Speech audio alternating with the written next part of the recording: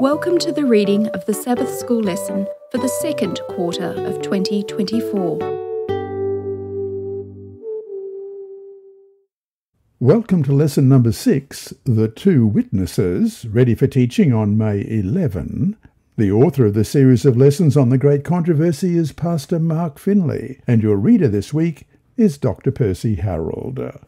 Sabbath Afternoon, May 4. Before we start, let's pray. Our Heavenly Father, we're looking at your word. We're looking at what the Bible says. We're looking at what you tell us through your word. We're looking at salvation that is available for each of us just so freely because of the death of Christ. But we need our commitment to you to be able to share it with those about us. And Lord, as we open your word this week, we pray that you will be with us, that your word will not just speak to us, but that we may listen and hear, and your Holy Spirit will guide the way the word enters us, Lord, that the Holy Spirit will guide our actions, and that we may have a closer walk with you day by day. And today I'd particularly like to pray for Sister Catherine and those who are deaf, for Sandra Robertson and her family, for Thelma Ray and family in St. Thomas, for Hazelyn Ballaston and her family, for the beautiful Morant Bay Church in St. Thomas, and also their evangelistic outreach in 2024. And for all of the local churches around the world sharing your love and your grace in the Advent message around the world. Lord, we just pray that you will not only bless us individually, but bless our churches. Help us as we open your word, that we may see the love of Jesus once again. We pray in Jesus' dear name. Amen. Our memory text this week is Isaiah chapter 40 and verse 8. The grass withers, the flower fades, but the word of our God stands forever. Let's read that again, Isaiah 40 and verse 8.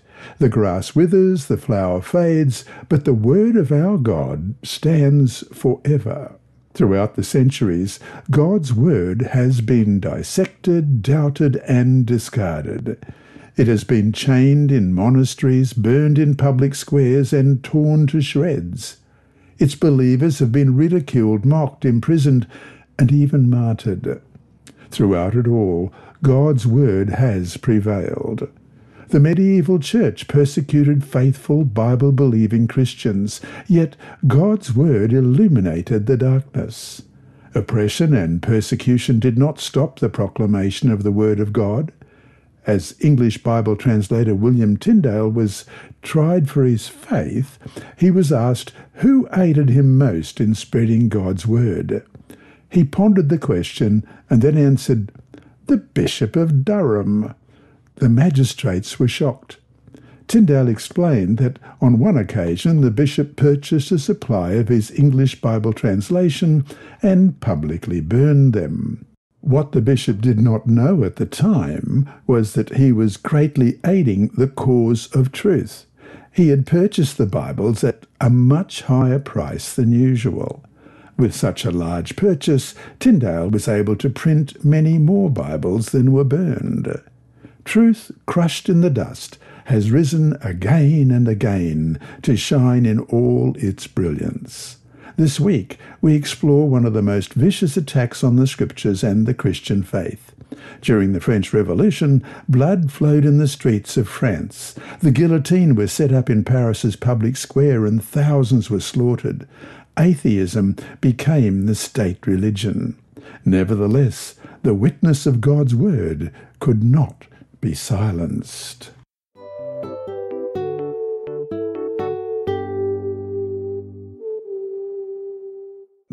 Sunday, May 5, Two Witnesses. Read Revelation chapter 11, verses 3 to 6. List 5 identifying features of the two witnesses you discover in this passage. Revelation 11, beginning at verse 3, "And I will appoint my two witnesses, and they will prophesy for 1,260 days, clothed in sackcloth. They are the two olive trees and the two lampstands, and they stand before the Lord of the earth. If anyone tries to harm them, fire comes from their mouths and devours their enemies. This is how anyone who wants to harm them must die. They have power to shut up the heavens so that it will not rain during the time they are prophesying, and they have power to turn the waters into blood and to strike the earth with every kind of plague as often as they want. In Zechariah chapter 4, the prophet saw 2 olive trees on either side of a golden lampstand, the same imagery that we find here in Revelation 11. Zechariah is told that this represents the 2 anointed ones who stand beside the Lord of the whole earth in verse 14. The olive trees feed oil into the lampstand so that it continues to give light. We are reminded of what the psalmist wrote in Psalm 119, verse 105. Your word is a lamp to my feet and a light to my path. Oil represents the Holy Spirit, as we read in Zechariah 4 and verse 2. He asked me, "What do you see?" I answered, "I see a solid gold lampstand, with a bowl at the top and 7 lamps on it, with 7 channels to the lamps. Also there are 2 olive trees by it, one on the right of the bowl and the other on its left." And verse 6, So he said to me, "This is the word of the Lord to Zerubbabel, not by might nor by power, but by my Spirit, says the Lord Almighty." John's vision in Revelation 11 is describing God's word being proclaimed in the power of the Holy Spirit to lighten the world. These 2 witnesses can prophesy and keep rain from falling for as long as they predict. They can turn water to blood and smite the earth with plagues. By the word of God, Elijah said no rain would fall on Israel, and in answer to his prayer, there was no rain for 3.5 years, as we read in James 5:17. Elijah was a human being, even as we are. He prayed earnestly that it would not rain, and it did not rain on the land for 3.5 years. Then he prayed to God, and rain returned after the false prophets of Baal failed to end the drought. And you reread that story in 1 Kings chapter 17 and chapter 18. Moses, through the word of God, brought plagues of all kinds on the Egyptians, including turning water to blood, because Pharaoh refused to let God's people go free. And that story is in Exodus chapter 7. Those who seek to harm the Scriptures will be consumed by the fire that comes from their mouth. God says in Jeremiah 5:14, "Because you speak this word, behold, I will make my words in your mouth fire, and this people wood, and it shall devour them." God's word pronounces judgments upon all those who reject it. His word is like fire in the mouth. In John 5:39, Jesus declares that the Old Testament Scriptures testify or bear witness of Him. You study the Scriptures diligently because you think that in them you have eternal life. These are the very Scriptures that testify about me. He also says that the gospel will be proclaimed as a witness to the whole world in Matthew 24, verse 14. And the New Testament, together with the Old Testament, is the basis of that witness. A word from the same root, martyrs, as the word for witness used in these 2 verses, appears in Revelation 11, verse 3. "And I will appoint my 2 witnesses, and they shall prophesy for 1,260 days, clothed in sackcloth." Who are these 2 witnesses? In view of these biblical points and the characteristics given in Revelation 11, we can conclude, not dogmatically however, that the 2 witnesses are the Scriptures of the Old and New Testaments, communicating God's light and truth to the world. And so to finish today, many Christians today tend to downplay the Old Testament, to label it irrelevant and not needed, because we have the New Testament. What is so terribly wrong with that attitude?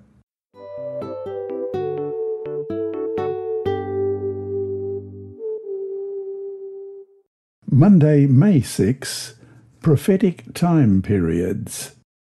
Compare Revelation 11 verse 3 and Revelation 12 verses 5, 6, 14 and 15 with Daniel chapter 7 verse 25. What similarities do you see in these prophetic periods? First of all, Revelation 11 verse 3, and I will appoint my 2 witnesses, and they shall prophesy for 1,260 days, clothed in sackcloth.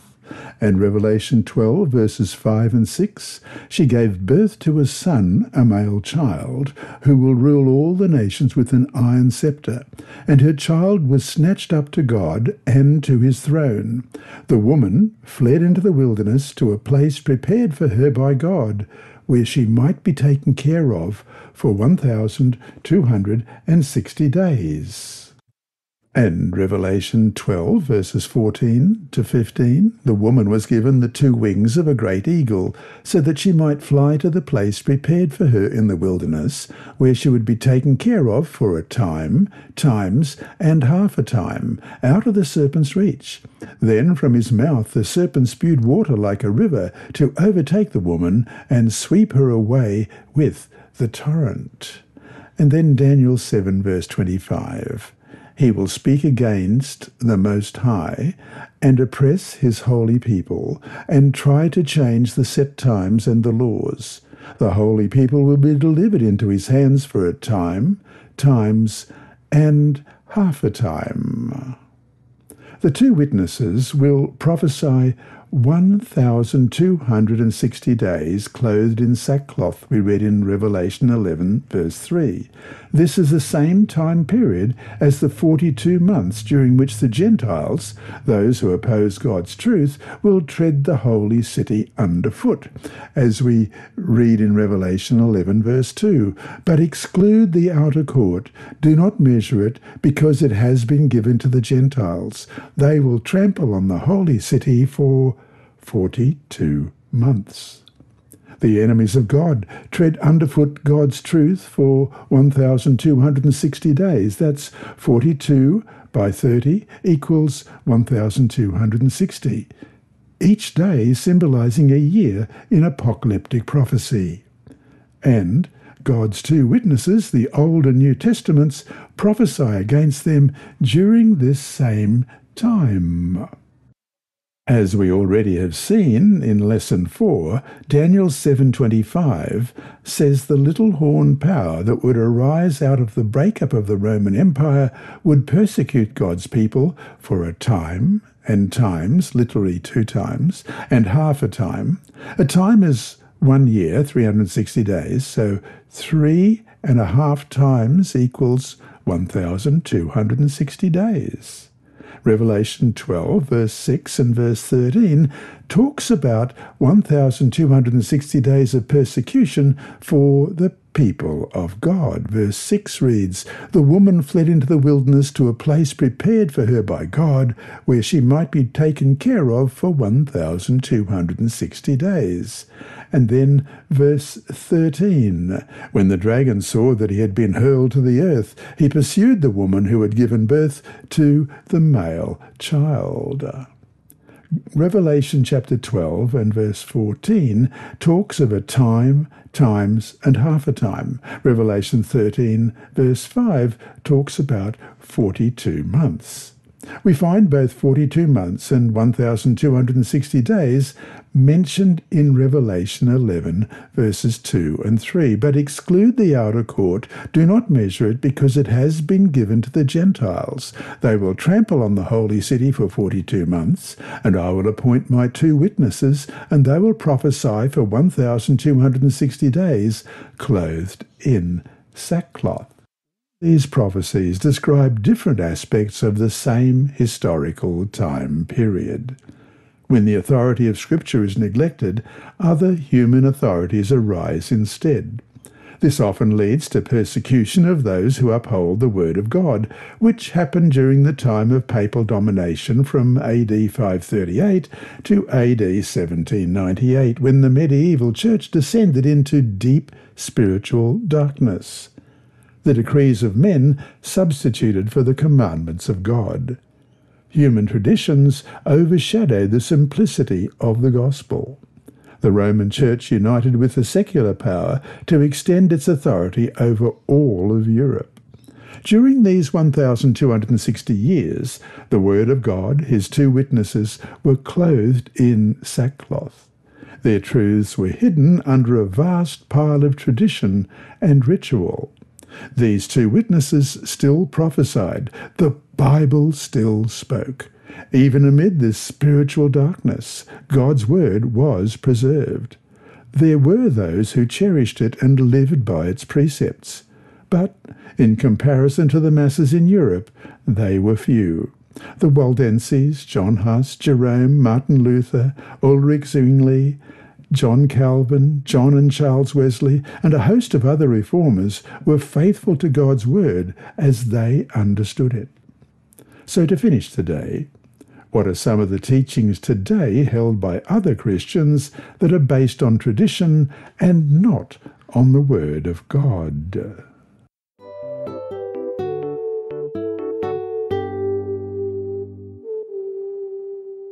Tuesday, May 7, the two witnesses are killed. Read Revelation 11, verses 7 to 9, remembering that the language is symbolic. What do these verses predict would happen to God's two witnesses, the Old and New Testaments? Revelation 11, beginning at verse 7. Now, when they had finished their testimony, the beast that comes up from the abyss will attack them, and overpower and kill them. Their bodies will lie in the public square of the great city, which is figuratively called Sodom and Egypt, where also their Lord was crucified. For 3.5 days, some from every people, tribe, language, and nation will gaze on their bodies and refuse their burial. By AD 538, the pagan Roman Empire had collapsed. Justinian, the Roman emperor, surrendered civil, political, and religious authority to Pope Vigilus. The long period of the medieval church's domination began. It continued until AD 1798. The French general Berthier, on orders from Napoleon, marched unopposed into Rome on February 10, 1798. Pope Pius VI was taken captive and brought back to France, where he died. This date marks a prophetically predicted end of the Roman Church's secular authority, the 1,260 days or years as depicted in Daniel and Revelation, as we saw in yesterday's study.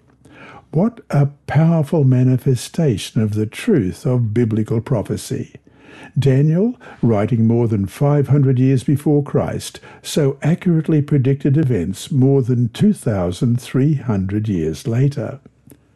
We can indeed trust the prophecies given in the Bible. Meanwhile, during all this, the truth of the gospel was kept alive by the witness of the word. But even greater challenges threatened biblical truth. The beast that ascended from the bottomless pit, Satan, made war against the Scriptures. He initiated new assaults on the Bible's authority through the French Revolution that began in 1789. In the French Revolution, the government officially established the cult of reason as a state-sponsored atheistic religion intended to replace Christianity. A festival of reason was held nationwide on November 10, 1793. Churches across France were turned into temples of reason, and a living woman was enthroned as the goddess of reason. Bibles were burnt in the streets. God was declared non-existent, and death was pronounced to be an endless sleep. Satan worked through godless men to kill God's two witnesses. Their dead bodies would lie in the street of the great city, which spiritually is called Sodom and Egypt, where also our Lord was crucified, Revelation 11, verse 8. Egypt was a culture of many gods that denied the true God, as we see in Exodus 5, verse 2. Pharaoh said, "Who is the Lord, that I should obey him and let Israel go? I do not know the Lord, and I will not let Israel go." Sodom represents gross immorality. In the French Revolution, God's two witnesses, the Old and New Testaments, lay dead as a result of the atheism and immorality that ran rampant as normal restraints were loosed in revolution and bloodshed. Revelation 11 verse 9 says that the bodies of God's two witnesses would lie unburied for 3.5 days, that is, prophetic days, representing 3.5 literal years. Atheism was at its height in the French Revolution, at least for about 3.5 years. This period extended from November 26, 1793, when a decree issued in Paris abolished religion, to June 17, 1797, when the French government removed its restrictive religious laws.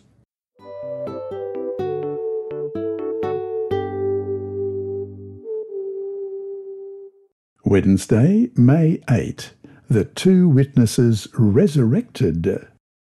Read Revelation chapter 11, verse 11. What prediction does this text make about the Word of God?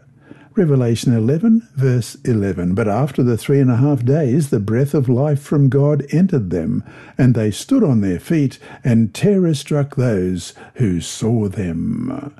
At the end of the French Revolution, God's Word would figuratively come to life again. There would be a mighty revival. Great fear would fall on those who saw God's Word once more become the living power of God unto salvation. At the end of the 18th century, God raised up men and women who were committed to taking the gospel to the ends of the earth. People spread the message of the Bible rapidly.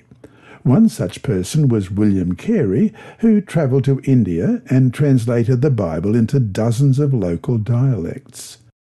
Propelled by the power of the Bible, missionaries were sent around the world.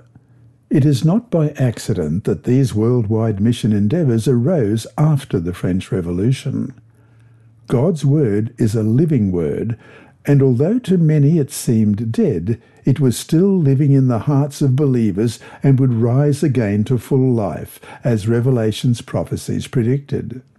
In The Great Controversy, page 288, we read, "The infidel Voltaire once boastingly said, 'I am weary of hearing people repeat that 12 men established the Christian religion.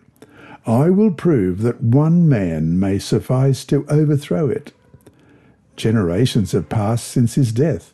Millions have joined in the war upon the Bible, but it is so far from being destroyed that where there were 100 in Voltaire's time, there are now 10,000, yes, 100,000 copies of the Book of God.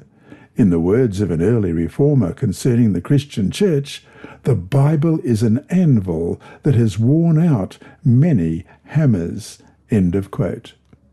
Read Psalm 119, verse 89, and Psalm 111, verses 7 and 8. What do these passages tell us about the Bible and why we can trust it? Psalm 119, verse 89. "Your word, Lord, is eternal. It stands firm in the heavens." And Psalm 111, verses 7 and 8. "The works of thy hands are faithful and just. All his precepts are trustworthy. They are established for ever and ever, enacted in faithfulness and uprightness." God's word may be attacked or suppressed, but it will never be eradicated. Even many professed Christians undermine its authority in various ways, questioning parts of the Bible or so emphasizing the human elements that it all but loses its divine stamp, and God's truth is undermined. We must never in any way allow ourselves to be seduced by these attacks on the Word of God. It is still alive today, speaking to human hearts, breathing new life into those who are willing to listen to the Word and follow its teachings. And so to finish today, a question. What prophecies in particular speak to you personally, and why?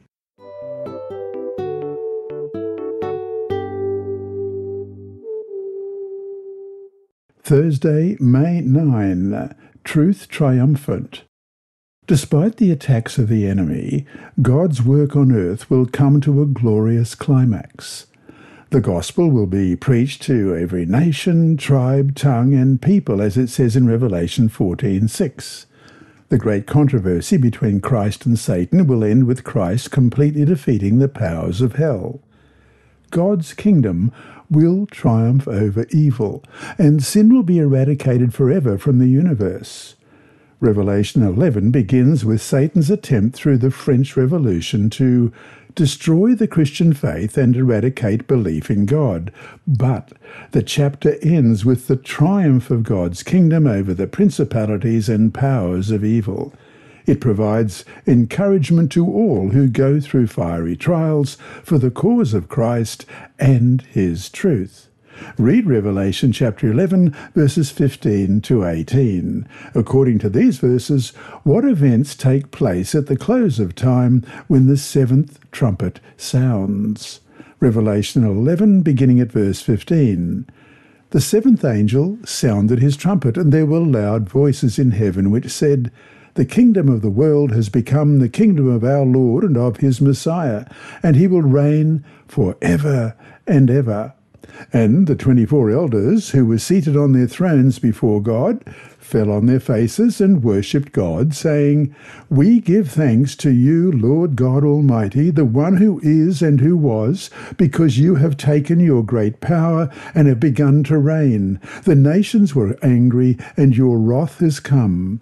The time has come for judging the dead and for rewarding your servants the prophets, and your people who revere your name, both small and great, and for destroying those who destroy the earth."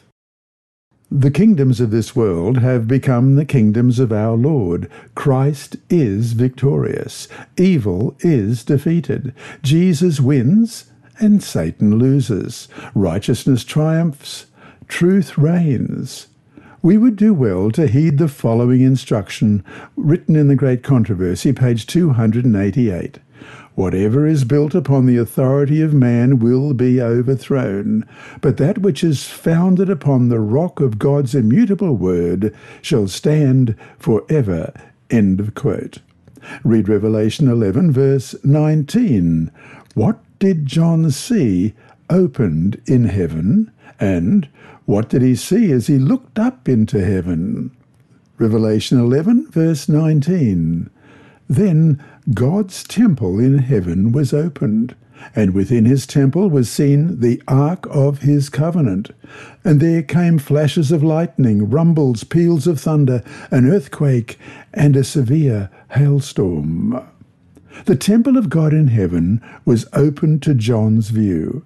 As he gazed into the most holy place, he saw the ark of the covenant. In the Old Testament sanctuary, which was a type patterned after the great original in heaven, the glorious presence of God was revealed between the two angelic figures fashioned on the cover of the Ark of the Covenant. Within the ark was the law of God.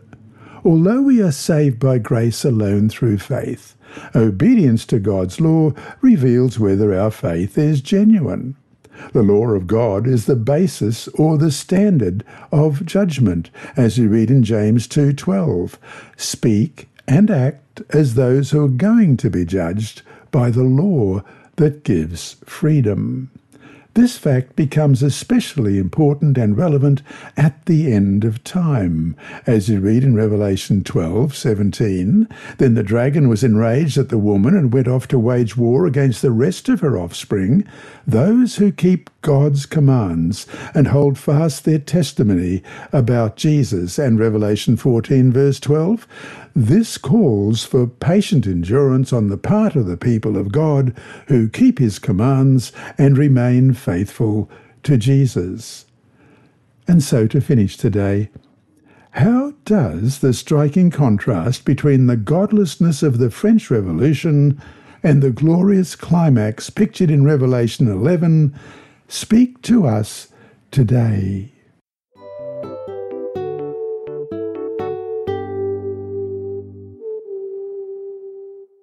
Friday, May 10. Further thought.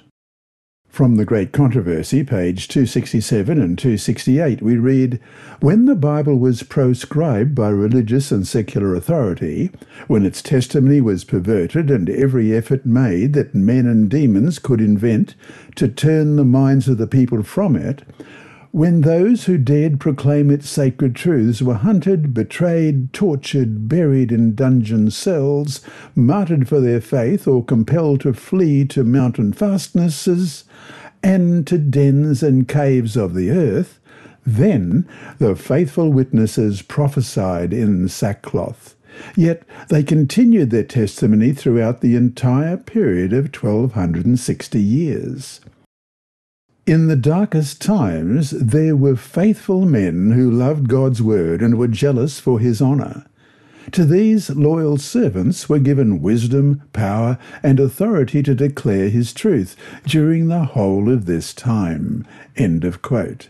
And then from page 286, "When France publicly rejected God and set aside the Bible, wicked men and spirits of darkness exulted in their attainment of the object so long desired, a kingdom free from the restraints of the law of God."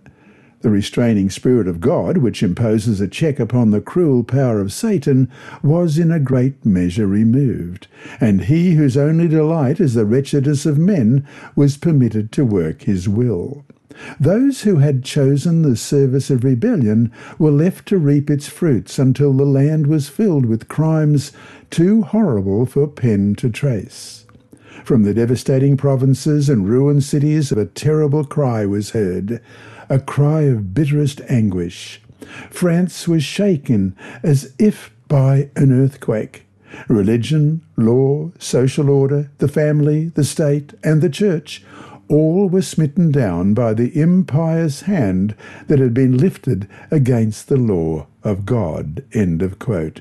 And then from page 316, "Unless the church will follow on in his," that's God's opening providence, "accepting every ray of light, performing every duty which may be revealed, religion will inevitably degenerate into the observance of forms, and the spirit of vital godliness will disappear." End of quote. And that brings us to our 3 discussion questions for this week. 1. How are the principles of the Great Controversy revealed in the French Revolution? 2. When arguing that there is no God, one person wrote that "we are free to establish our own goals and to venture across any intellectual boundaries without looking for no trespassing signs." Why is that phrase, "without looking for no trespassing signs," so instructive to the motives many have for rejecting God? How might such ideas help explain some of what happened in the French Revolution? And 3. What is the significance of John's vision of the sanctuary as it relates to final events?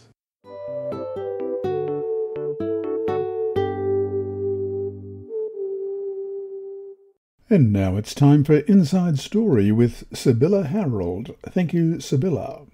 One Angel, Four Encounters by Nelson Sinzo Rees Chitaonga and Calavit Sabonet Osifo. Few people can say that they have seen an angel. Oyel says he has seen an angel, not just once, but 4 times. Oyel slipped away from his childhood faith as he laboured for 3 years away from home, helping to construct a 250-mile or 400-kilometre road between the cities of Macuba and Nampula in Mozambique. It was tough work, and he sought relief in ways that he knew violated God's law. One day, several strangers approached Oyel, who was drunk after work, and asked if he was aware that the Bible taught that the Sabbath was on the 7th day of the week. Oyel was convinced that the strangers were wrong. "Prove it to me from the Bible," he said. The strangers, who introduced themselves as Seventh-day Adventists, opened the Bible to the 4th commandment and read, "Remember the Sabbath day to keep it holy," found in Exodus chapter 20, verse 8 in the New King James Version. Then they turned to Ezekiel 20:20 and read, "Hallow my Sabbaths, and they will be a sign between me and you. that you may know that I am the Lord your God," from the New King James Version. Oyel read and reread the verses over the next few days. He wondered if he was reading truth from God. Even though he had gone to church since he was a boy, he had never noticed the verses before. As he thought and prayed, a shining angel appeared at night over the house where he was staying. "Strength," the angel said, "you are on the right path."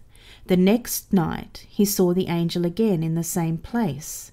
"Strength," the angel said, "you are on the right path." The same thing happened the third night. Oyel went to an Adventist church the next Sabbath. After that, he worshipped regularly with the Adventists. When his 3-year contract ended, Oyel returned home and was surprised to find that his wife and children had joined the Adventist church. He had had no contact with them during his extended absence. "What a coincidence," his wife said when she learned that Oyel had been going to an Adventist church. "Is this by chance?" But back home, Oyel went to the Adventist church on Saturdays and his childhood church on Sundays. He wasn't sure what to do. Then the angel appeared for a 4th time. What you are studying is true," the angel said. Oyel decided on the spot to become a Seventh-day Adventist. There are few Adventists where Oyel lives, but God has blessed his efforts to share the good news that Jesus is coming soon. Oyel has helped start 3 house churches. "Evangelize anyone, even if they're drunk," he said. "God is the one who converts, and there are many people who God has prepared to accept the gospel. They only need to be touched by you."